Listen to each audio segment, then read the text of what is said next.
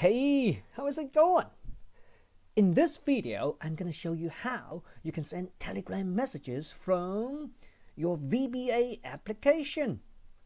Now, there are 4 steps for you to follow, but in this video, I'm just going to focus on step number 4, which means you have to follow step number 1, 2, and 3 on your own. But don't worry, they are very simple to follow. Now, let's get started. For step number 4, all you need to do is to click on this link. Let's do it. On this page, if you scroll down a little bit, you'll see all the source code you need. Right here, all the source code you need. Let's copy the source code. Now, okay, let's copy the source code. Now, let's paste the source code in our VBA application.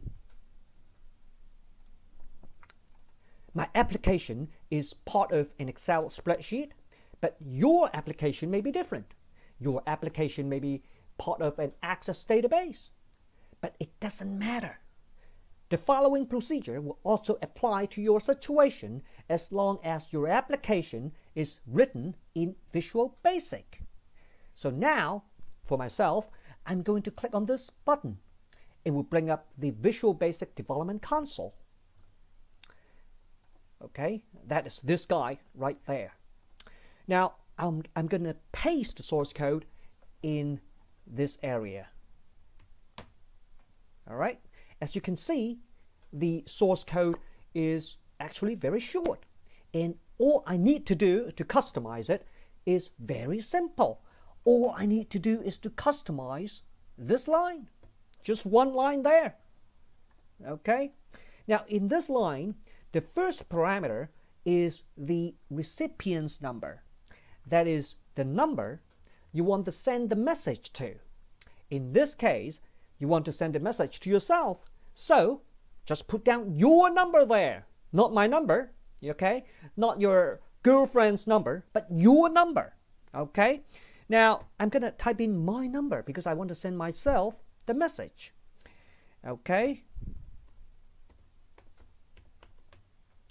The second parameter here specifies the actual content of the message.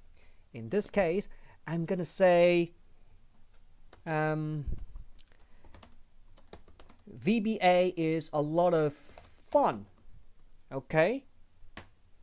Now, it's time to run the program. To run the program, all I need to do is to click on this little button there. Okay, that's it. Now, all we need to do is to wait a little bit. All right, so this is the message. All right, VBA is a lot of fun.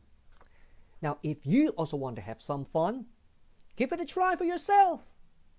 I'll see you next time.